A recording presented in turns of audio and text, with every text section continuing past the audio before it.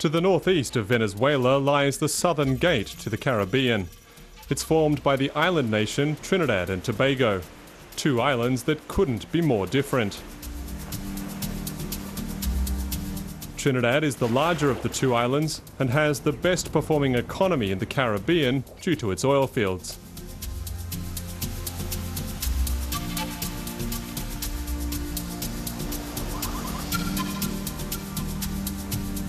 The smaller island of the group, Tobago, lies 30 kilometres north of Trinidad. The island inspired the author Daniel Defoe to write his novel Robinson Crusoe. The novel's English hero explores the island after being left stranded on Bacolay Beach. Daniel Defoe's fictional tale is world-renowned.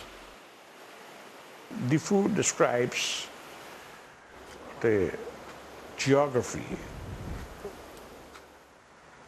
And very clearly, it describes the geography and describes the ecosystems and so forth. And Robinson Crusoe was shipwrecked and came abroad on Tobago, the island of Tobago.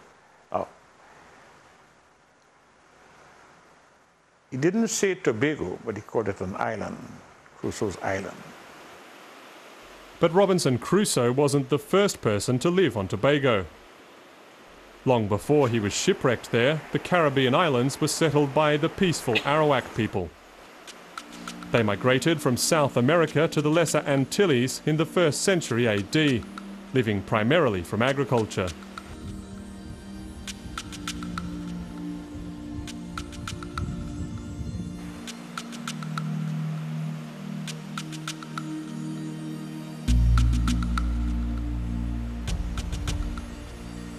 Between the 8th and 15th centuries, they were displaced by another group of people who also came from the jungles of Colombia and Venezuela, the Caribs.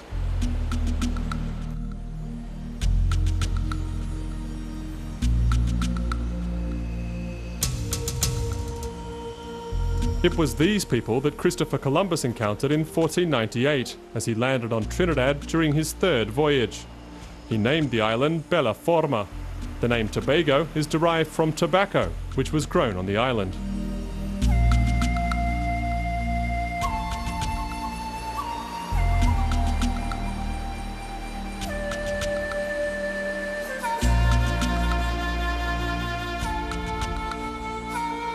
You had mainly the Carib groups that remained here.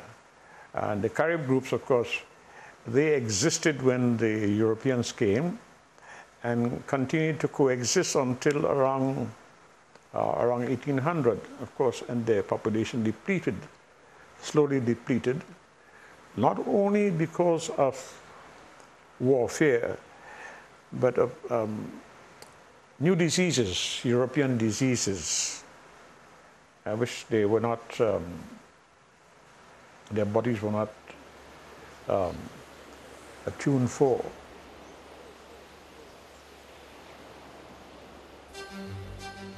Fort King George towers over the island's capital, Scarborough. The Georgian-style fort was built by the British in 1770 to improve the capital's defences. It fell briefly under the control of the French, who renamed it Fort Castries after the Marquis of Castries. The British recaptured Tobago in 1793 and gave the fort its present name, in honour of the British monarch King George III.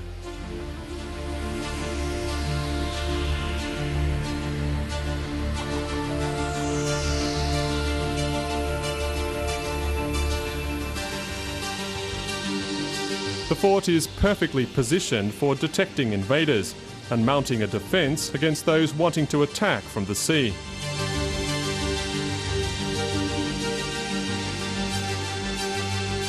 Today, Fort King George houses an historical museum that documents the long colonial history of Tobago.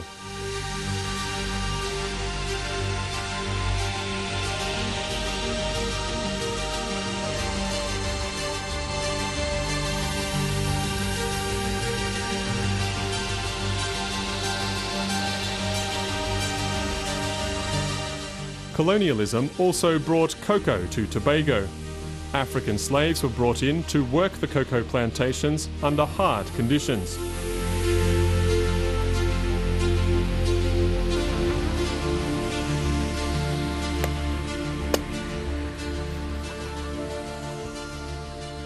The ruins of cocoa factories are a reminder of the colonial era.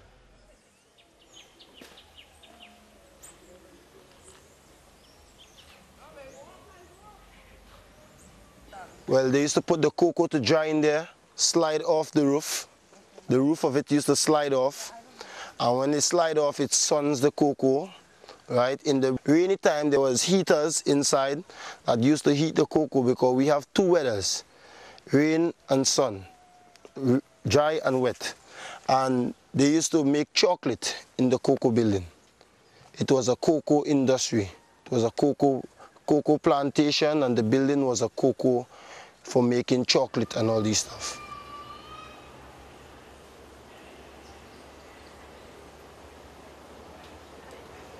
Back in those days of the 1962, 1963 days, they used to harvest the cocoa and ship it to Sweden and these places. Sugarcane is another plant that was brought to Tobago through the colonisation of the Caribbean. Old, dilapidated sugarcane mills show how the plantations once operated. Sugarcane was introduced to the region by Columbus, and the Caribbean became the primary producer of sugarcane and cane sugar from the 16th century onwards. The end of the 17th century saw the adoption of the transatlantic triangular trade, in which slaves were transported from the west coast of Africa to the Caribbean in exchange for European goods. The slaves were sold to plantation owners for sugar and rum, and then used as cheap labour on the plantations. They were forced to work under difficult conditions until the abolition of slavery in 1834.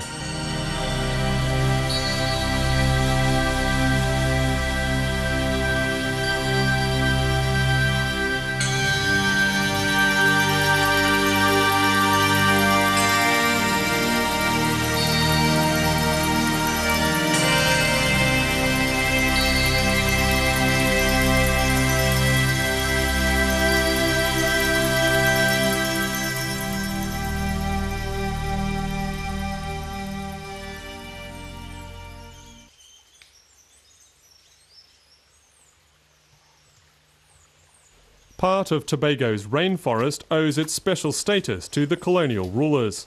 The Main Ridge Forest Reserve has been protected since 1776. It's the oldest protected area of rainforest in the Western Hemisphere.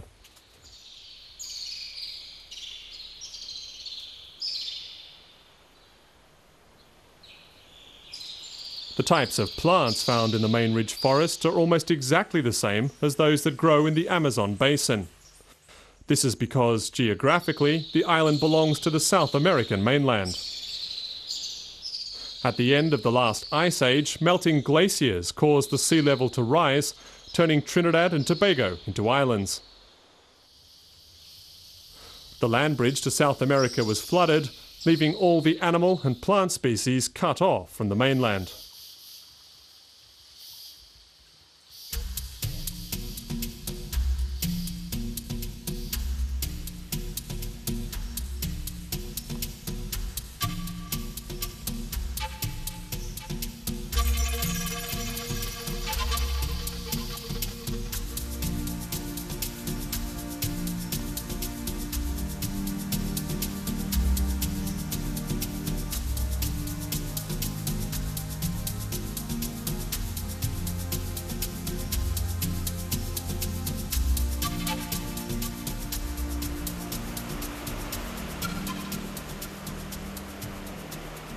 The largest seabird colony is to be found on the island of Little Tobago.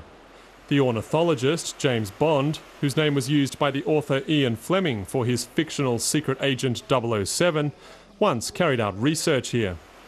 In the 20th James Bond film, the secret agent travels to Cuba pretending to be an ornithologist.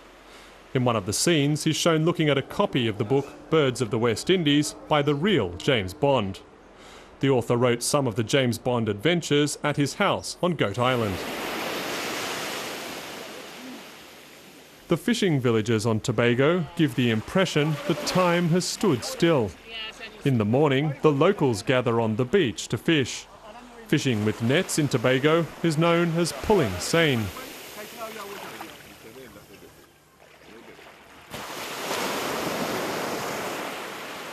The seine net is set in the ocean by boat in a circular formation. From the beach, the Tobagonians then pull the net back toward land. For around 150 years, the inhabitants of Tobago have continued this tradition.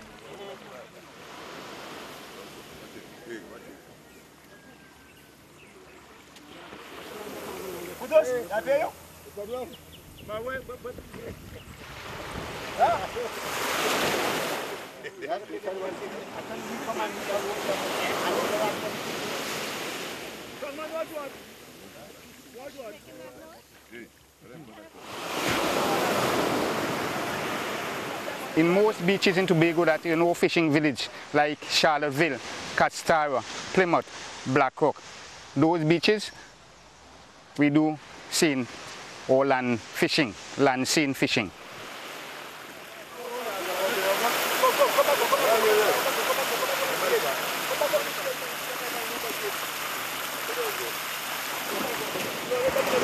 We all come in the morning and we decide whether we're going to throw or whether we're not going to throw.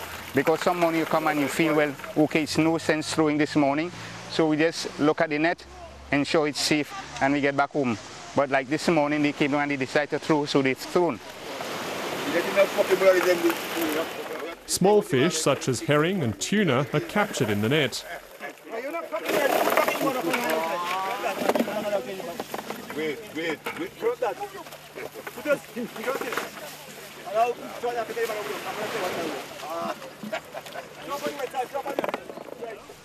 For things like the mahi-mahi or the dolphin, we call it mahi-mahi.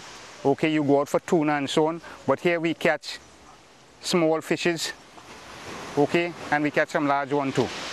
Okay, this beach is called Stonehaven Beach, and this is the only net at this time operating from this beach.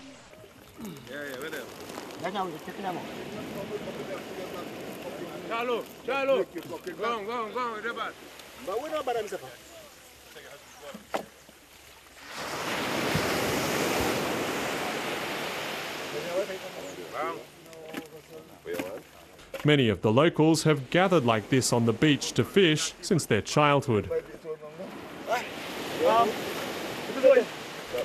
I was born just on top there, so I ran away, come down with the older folks, and it is so I got into actual fishing.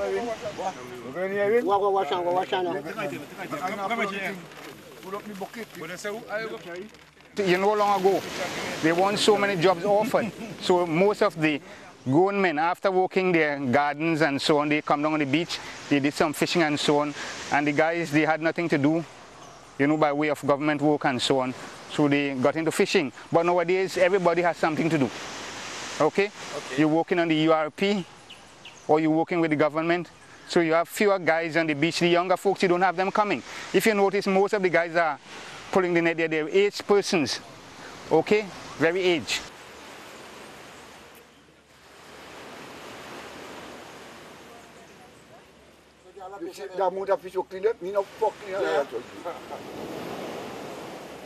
The man tell you not give fish, you not be right.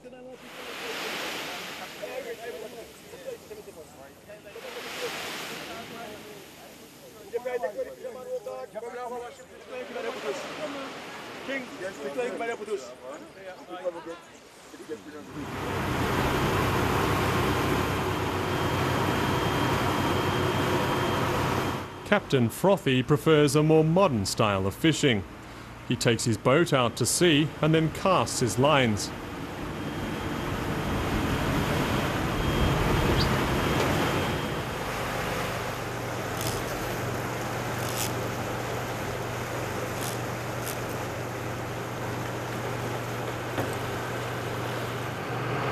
the main trick is, you know, to try and figure out where the fish are, because most of the offshore fish, they always move in. So, you know, try and figure out where they are and use the baits, the right size baits to target, you know, the sizes of the fish and the types of fish that you're going after. And, you know, try to reduce your chances of letting that fish get away. You know, make sure your equipment is good working order. That makes the difference of catching a fish or not catching.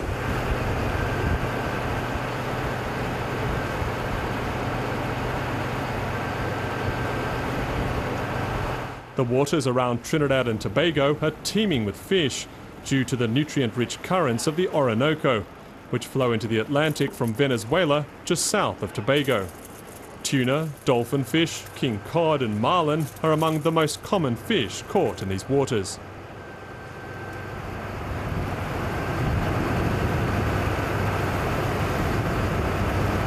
The big ones that we really like to catch are blue marlin, sailfish, white marlin, tunas, dolphin fish, and wahoo. That's our main offshore species.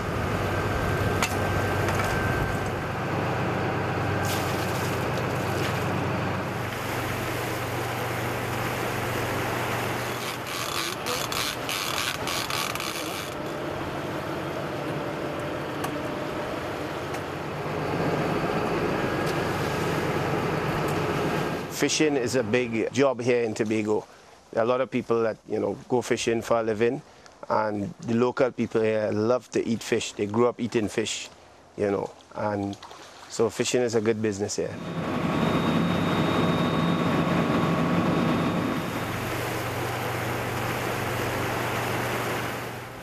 As soon as the boat returns to port, the fish are taken to market.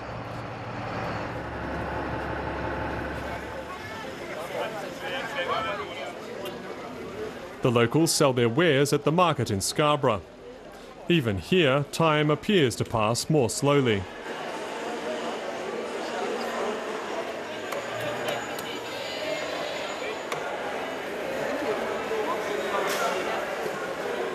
The stalls offer a range of local fruits and vegetables like bananas and yams, as well as meat and spices.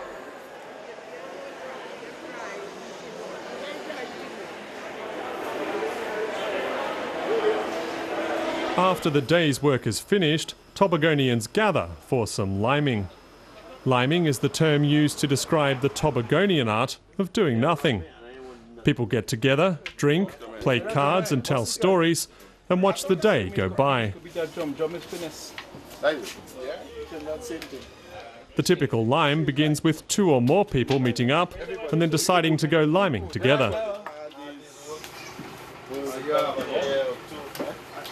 Liming has long been a philosophy of life on the island. Liming is after work, you come here and ease out your stress, your little frustration. You come my first step, have a drink.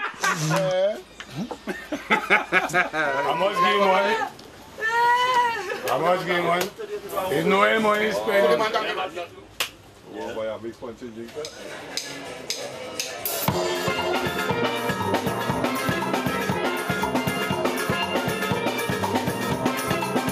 Every Sunday, the village of Baku holds its Sunday school, a huge street party featuring steel bands. The steel pan was invented in Trinidad and Tobago and has become the country's national instrument.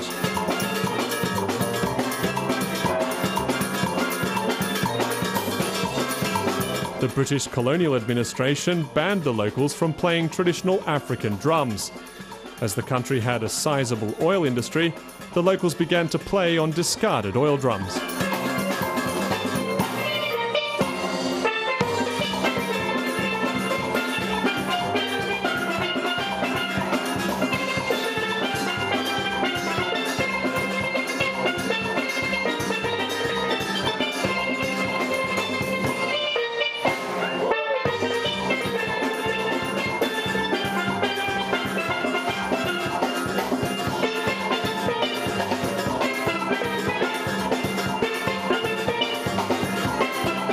The slaves, our natives, when they wanted to express themselves through music, somewhere down the line someone decided to take up a piece of metal and probably just start striking it, and realize that, hey, by striking this metal you could get a song.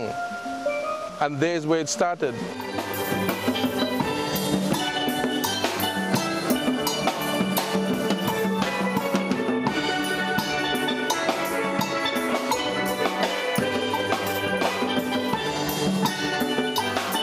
The steel pan is closely identified with calypso, the music of Trinidad and Tobago.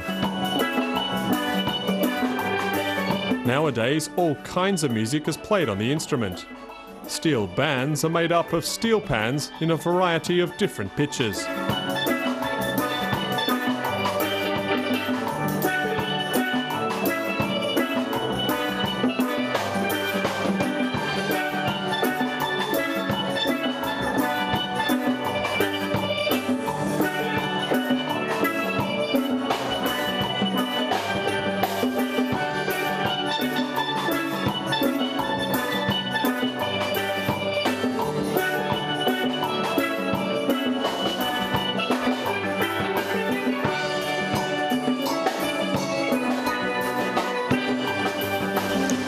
It is our national instrument. The steel band signifies Trinidad and Tobago. It says a lot about the people and the attitude and how they are. And to us it's very unique, and we love it.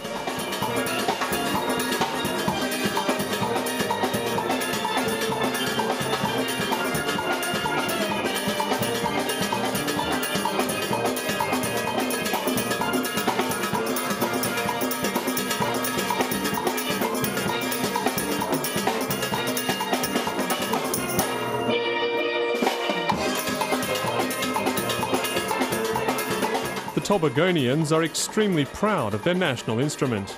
They say that they've given the world a musical gift.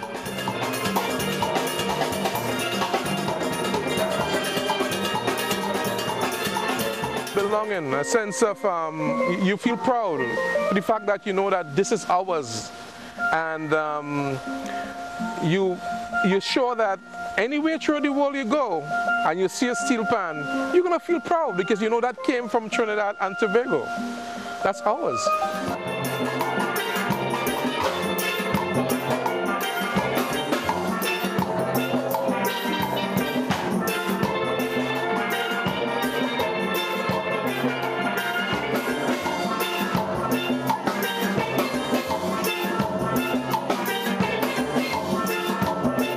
Tobago is one of the most untouched islands in the Caribbean.